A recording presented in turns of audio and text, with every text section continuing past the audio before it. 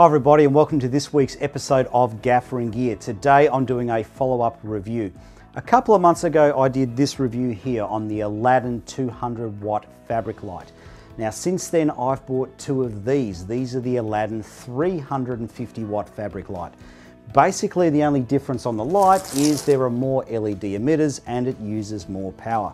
The other difference is the controller. The controller system for the 200 was pretty straightforward and easy to use.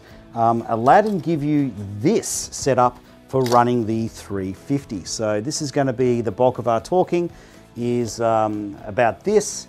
Now depending on how you use the system, this is either incredible genius or utter stupidity. I think it's a mixture of both. So let's get into the review.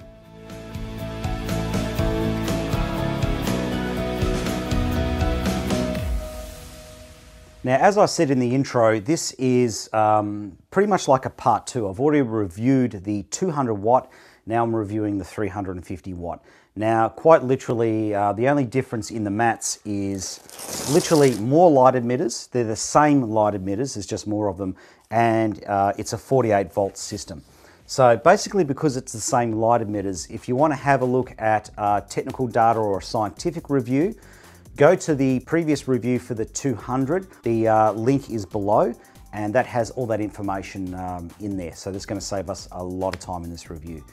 Okay, so why did I buy the 350s? Well, when I had a look at the 200s, which Lemac was generous enough to supply me with a demo one, when I had a look at the 200, it wasn't too bad. It was pretty good, but I just found myself wishing I just had a little bit more light level. It was okay, but it would have been nicer if it was a little bit brighter, particularly in wider shots, things like that. So having bought the 350s, I can say that these are running at typically 60 to 70% brightness in my wide shots. So I've got that little bit more light level that I needed, but I've still got light level in the bank. So let's talk about what you get when you buy an Aladdin 350 system, because I just want to point out here that this is not actually the light. This is the light with some other things attached to it, and it's attached to a frame. Now, when you buy the system, you get, of course, the light mat, okay, so which is a flexible, foldable mat. So the idea is this mat actually folds down to this size. It actually folds into 1/6 its size, so it's very easy to transport around. And in the kit I ordered, we got, it came with the DOP Choice snap bag, which is the soft box that's on the front. Now, you also get two of these head leads. So you get a short head lead and a longer head lead. So that enables you to, if you're on a big stand or on a menace arm, you don't have to have a tangle of a long lead. You can choose between your two leads. You also get the, amongst all of this, I suppose the most accurate word for this is mess. You get the controller, of course. The controller is very, very good. I don't use the controller hooked up to all this. I use it mounted to the stands. We're going to go into that in a bit more detail later. But the controller is really, really good. It dims in 0.1% increments. So it's really, really handy at the low level.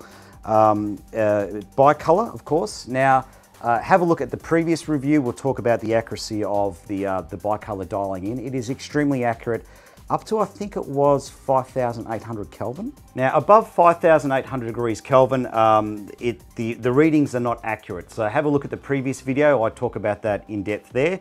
Now, the controller has a nice display on the side, so you can actually see what you're dialing in. There's no guesswork. It also has 5-pin DMX in and out on the bottom. So that's fantastic. You can control it through a console. It also has lumen radio in and out, so you can control it on a professional lighting app. So very, very handy. Now in the middle of all this is what Aladdin called the adapter. So I'll just show you the adapter here. Now the adapter allows you to link two small transformers together to make one big transformer. So the unit also ships with these two smaller transformers, so you need two of them. Now bear in mind it is 350 watts at 48 volts, so it is quite a bit of power. So the transformers come with these V-lock plates. So you literally mount the two of the transformers to your to the V-lock plates on the adapter. They plug into the unit and off you go. Now, the other thing that's good about this is it, of course, has V-lock plates, so you can run it off batteries. Now, the Aladdin 350 fabric light does come with a few kit options. The kit option I selected included the DOP snap bag that's on the front.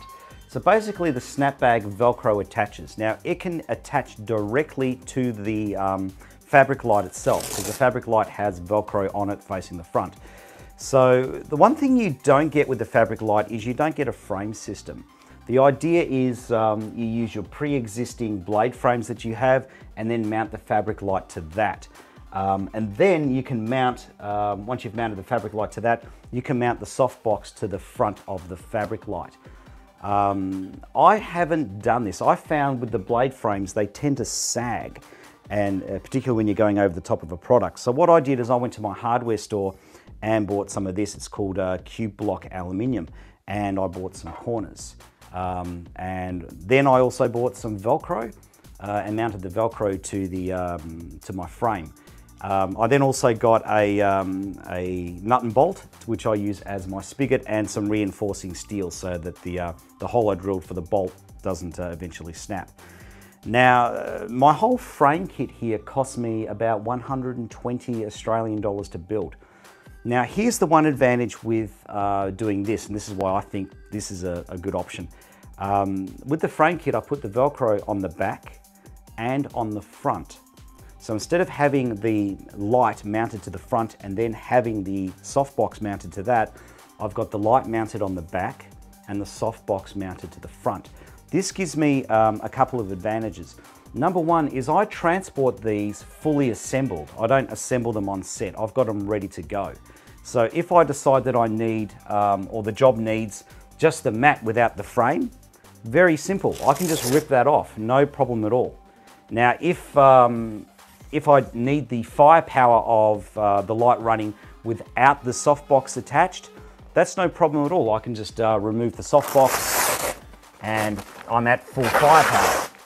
Okay, so that gives me a lot of very, very quick, versatile options. Now, one thing I will point out here is these are actually running at 25%, so they're very, very dimmed at the moment. So this enables me to work very fast having this frame system. The other difference is the gap here, the additional space between the LEDs and the front of the diffuser that this frame gives me is just enough that it gets rid of any LED dots on the front diffuser. Now, if you don't get what I mean by that, have a look at this photo. In this photo, I've exposed for the front panel of the light. You can't see any LED light emitters on the diffuser. However, when you have a look at this other LED light and I've exposed for the front panel, you can clearly see all of the LED light emitters. This is a major problem when it comes to reflective surfaces. Now, the other thing you might notice is, if you've looked into buying these, is that I don't have the spacers in here. So when you buy these, they come with spacers. So I've got what remains of my spacer here. So the idea is there's this fabric mounted in between, and basically the front panel can't press up against the LED light emitters. The spacers maintain a bit of space. So the problem I found with the spacers is they were causing a pattern in the front diffuser, and that pattern was reflecting on surfaces. So that was, for me, just as irritating as having the dots. The other thing I found was the spacers literally get in the way of the light emitters. So as soon as I removed the spacers, I got another 12.5% brightness. When I put up the review for the 200 watt Aladdin fabric light and mentioned I was going to be getting 350s, a lot of people messaged me asking what I thought about the power supply solution that they have. So I'll basically explain what's going on here. So there's the power adapter, two transformers mounted to it, and the controllers mounted to it, which is optional. You don't have to do that. Now let's talk about the obvious problem here, and that's the amount of connection points. So let's count the connection points. We have 1, okay. That goes to 2, which goes to 3, which goes to 4, which goes to 5, which goes to 6, which goes to 7 and 8, which goes to 9 and 10. So 10 connection points to turn one light on. Now that is, of course, assuming that you don't have the controller mounted to a light stand. If you have the controller mounted to the light stand and the power supply on the deck, then you're going to have another lead in between here and here. So that gives you a total of 11 connection points. Now that seems totally ridiculous, but I'll explain why it's actually not as stupid as it seems. So what you've got to bear in mind with the Aladdin fabric light is that the thing packs down. It can fit into a small case. You can build up a frame system, pack this down, and you can have it so that it fits on carry-on luggage on an aeroplane. Now let's have a look at the power supply solution again, but without the controller attached. Okay, so basically you've got your two transformers, your adapter box, and the unit also has, and a lot of people forget this when they review it, it also has a V-lock option. Okay, so it's got a power option. Now let's compare that to a power supply. Okay, so if you want to run, and this is the thing I discovered, if you want to run a 350 watt 48 volt light, you can't do it off a single transformer, not unless it's got a very, very loud cooling fan. So that leaves you with only one option, which is a PSU, a power supply unit. So basically a PSU is two transformers or multiple transformers inside a case. So you got that? Two transformers, so pretty much the same. Now, this is what I run my systems with because 11 connections is a bit of a joke, right? So I use transformers. But let's have a think about this. If you've got a system that you want to pack down, maybe fit in the boot of a car, take on an aeroplane, having your luggage at a hotel, it doesn't make sense to have a lightweight light, and this light weighs just 3 kilograms, and then have an extremely heavy power supply. This unit here, this solution they have here, is about, it feels like about 1/3 less weight than this. Plus, it has a battery solution, whereas the power supply does not have a battery solution. So this isn't as stupid as it seems.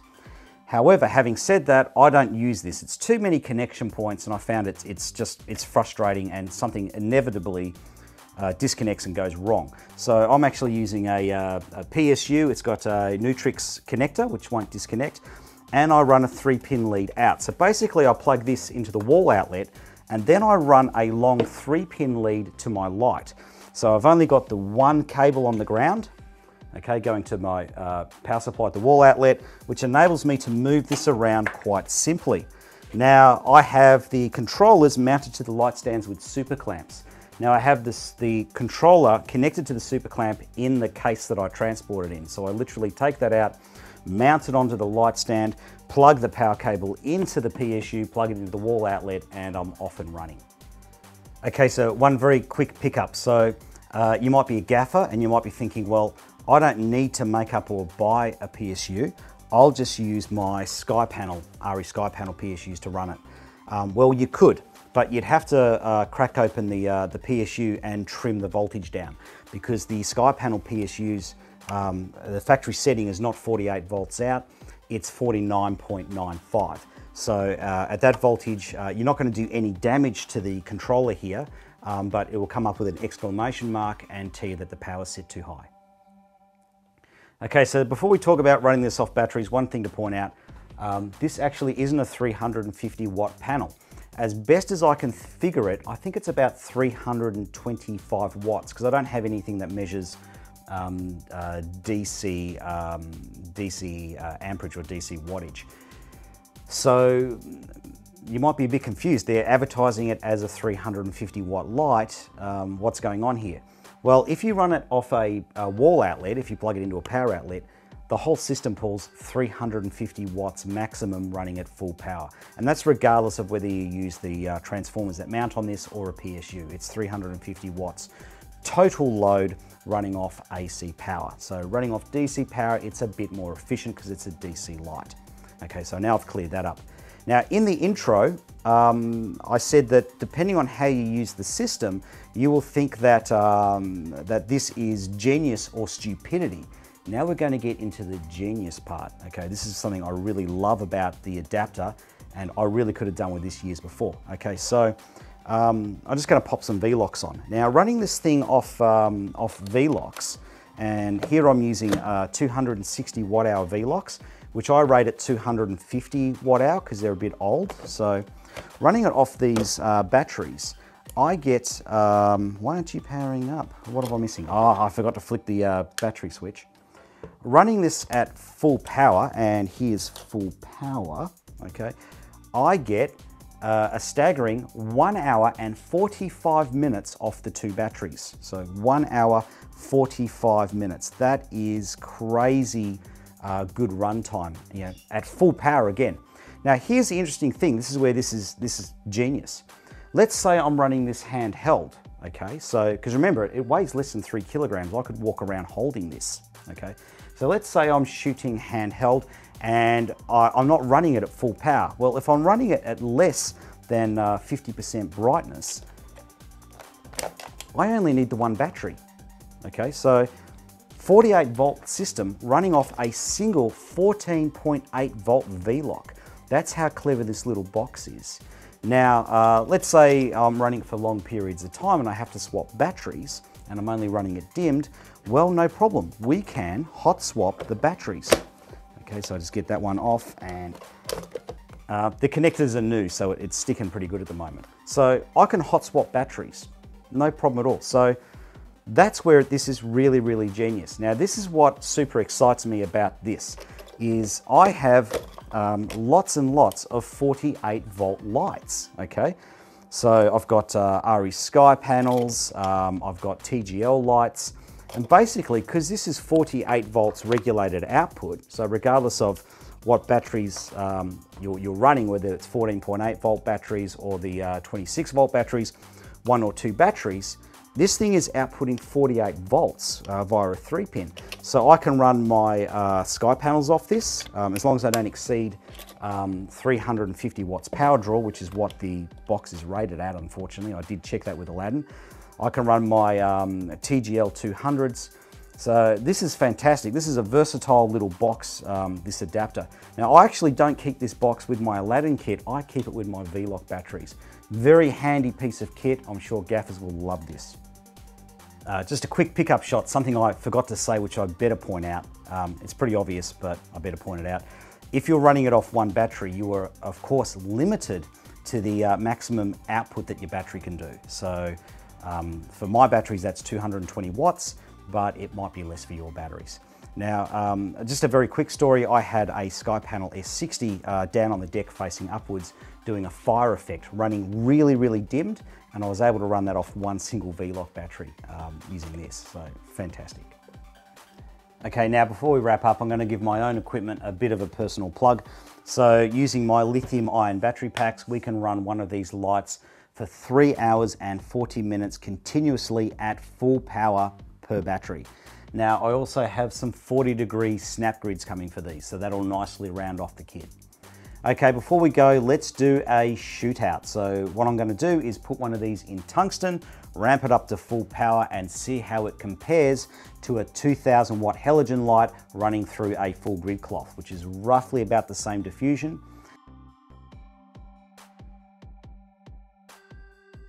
And then we'll do a shootout comparing this in daylight to an RE Sky panel with an octadone on it running through the same magic cloth. Now the Sky panel will be running raw LEDs, no diffusion in, for maximum output.